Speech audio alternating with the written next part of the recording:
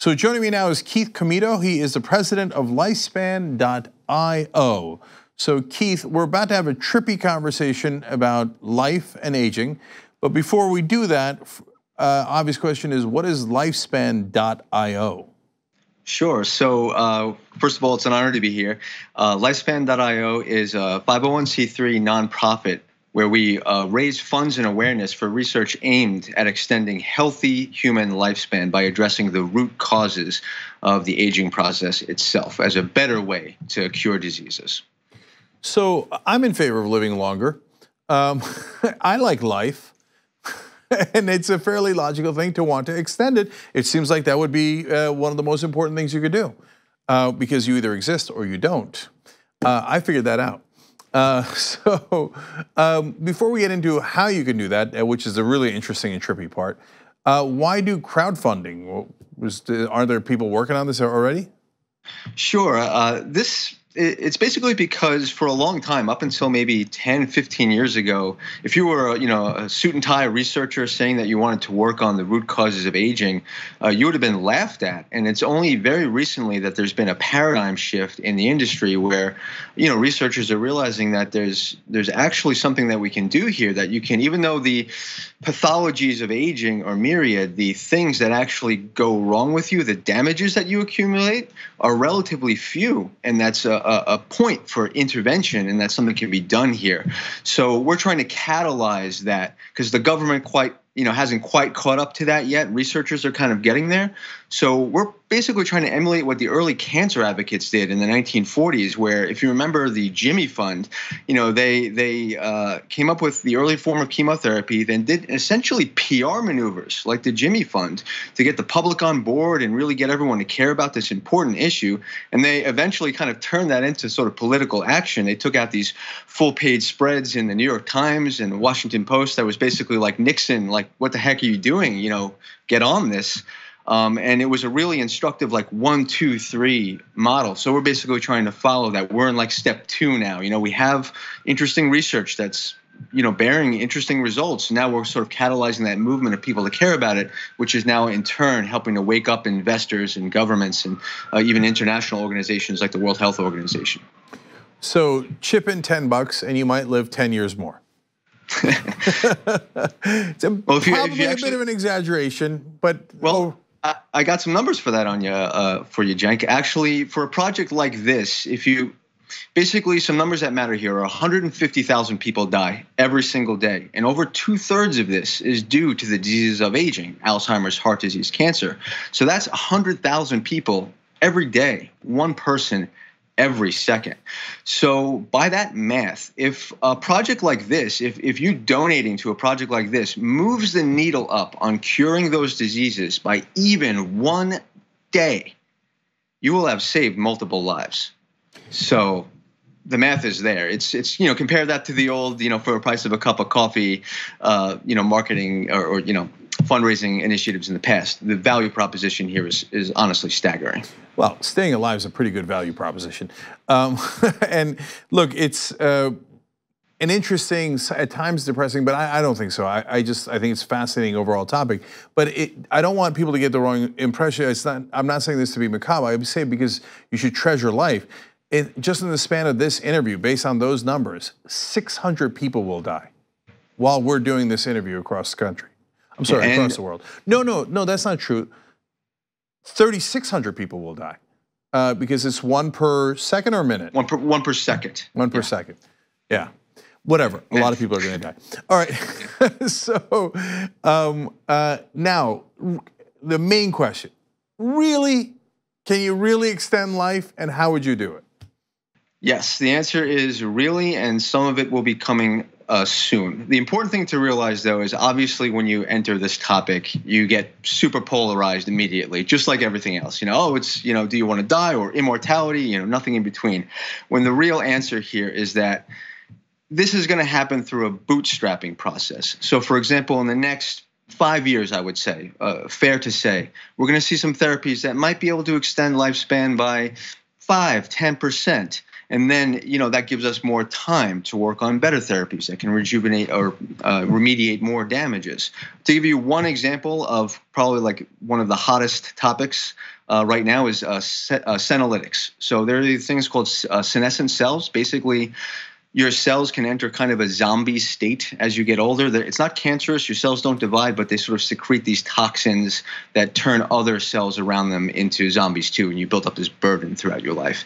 So there's a new class of drugs on the horizon right now that basically cause these cells to, self-destruct as they should have, but some of them hadn't, and clear out of the body. And this is showing some extremely exciting results, and some of the, rest of the world, investors are waking up to this. There was a company that just raised hundreds of millions of dollars for one of the first senolytic therapies to hit the market or coming soon, entering human trials.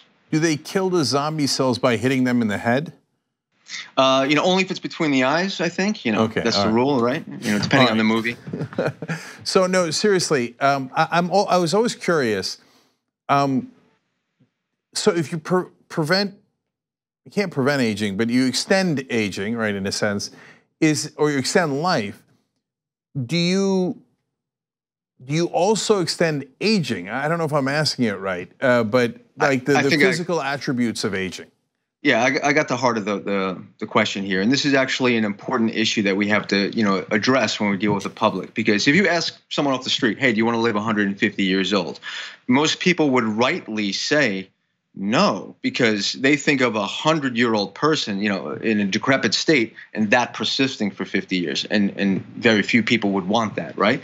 But the key thing to note here is that if you look at the statistics behind it, the only way you're going to get any sort of maximal life extension is if you have youth, health extension. So, for example, if you were 100 years old now, without these interventions, and I were to wave a magic wand and stop your aging completely, you're still probably not going to make it for too many more years, because you're going to get pneumonia, you're going to fall and break your hip because you're frail.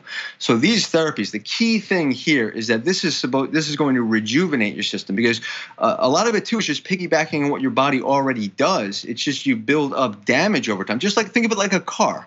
If you maintain a car well, it keeps running well, and you don't need sophisticated tools to keep it running well. But if you let the car age and then the axle breaks, now suddenly you need an arc welder, and it's more costly and expensive to fix. And this translates to healthcare costs as well. So maybe we can get into that. So more importantly, I'm 48. Any chance that it's done in enough time to save my ass? Obviously, I can't get in trouble about being too speculative, but I would say that conservatively, I would guess that we're, people, I'm similar to you. We're probably in the 50-50 range of really seeing significant extension. Again, this is speculation. I would say, like you said in one of your earlier pieces of coverage, if it's not us, it's looking very good for our children. This is coming. And one exciting point I want to mention here is that this dream of sort of addressing the diseases of aging has been around with us since literally the dawn of civilization. The first thing ever written, first great work, the Epic of Gilgamesh, is all about this. And it's not magic, it's science, physics. It's going to get solved at some point, whether it takes 50 years, 100 years, 200 years. And that means that people right now, we are in this special, unique place in human history. We get to choose to fight for it. We get to finish the first hero's journey together collectively that will affect, everyone on the planet and everyone who comes after us. So it's, in my opinion, epic and awesome, and everyone should be excited about it because it's a big deal. Well, you guys are literally looking for the fountain of youth. I believe we've done that a couple of times. But in this case, you're actually looking in the right place. It turns out it's not in Florida, and it's not in ancient lands. It's in science. It's in our own bodies, and all we have to do is study it. And so I want people to think about it this way, because this is, look, it's as important as any topic you could imagine, because if you had a chance to extend your kids' lives by 20 years, would you do it? I would.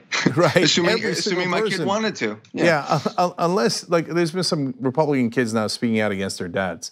So maybe some cases, but overall, 99.9% of you would say, of course, I would do it. And the real way to think of this too is what it really is doing, just like all medicine, is extending choice, right? That doesn't mean that someone's going to force you to live 50 more years if you don't want to, but there's a lot of instructive, like, psychological studies here, or it has to do with the way that you think about the future. So, for example, if you ask a 20-year-old, do you want to live to be 90?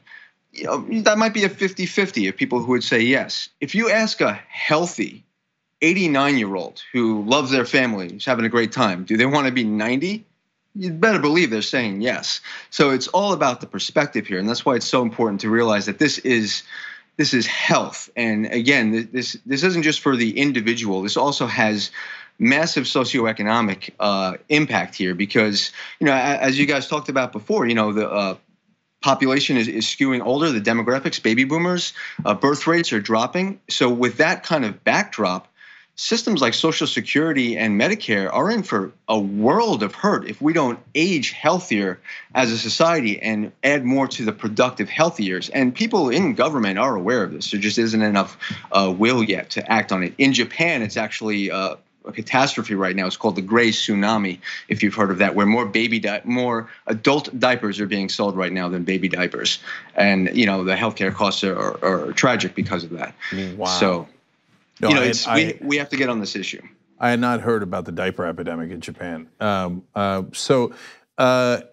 the way, if you're thinking, well, more people are going to live older than live longer, so that's going to would not compound the problem. But no, but they would be healthier as they lived longer. And so super last thing, even though we're way over time, but this topic's too interesting. Keith, the mouse project, the NAD plus mouse, what was that?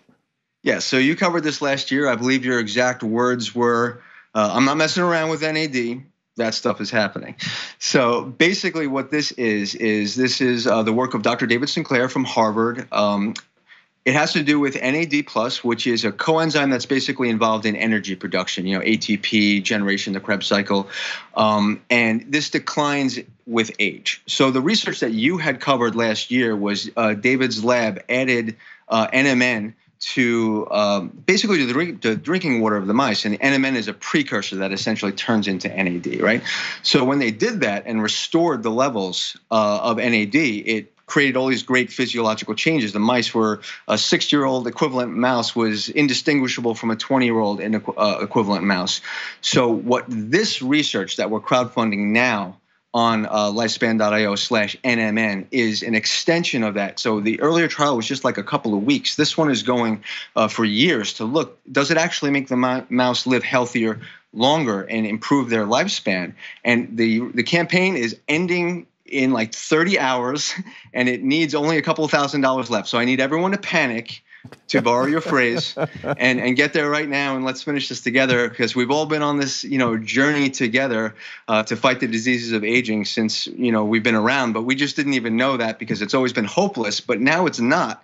So if you want to live longer and healthier, you can help us. You can be a true rebel against aging and death if you want to get grandiose about it. Yeah. But it's a big deal. So Keith doesn't just talk the talk, he walks the walk. Did you see how he extended the life of that light in his room? Okay. I'm using like my TV as background light and my computer dampened, so I had to. No, don't tell him how the magic's done. Oh, you're right. Okay, so everybody, speaking of magic, the website is lifespan.io. And you can donate at lifespan.io/hero, and you can learn more about it at lifespan.io/learn. Keith, thank you so much for joining us. Really appreciate it. Thanks, Cenk.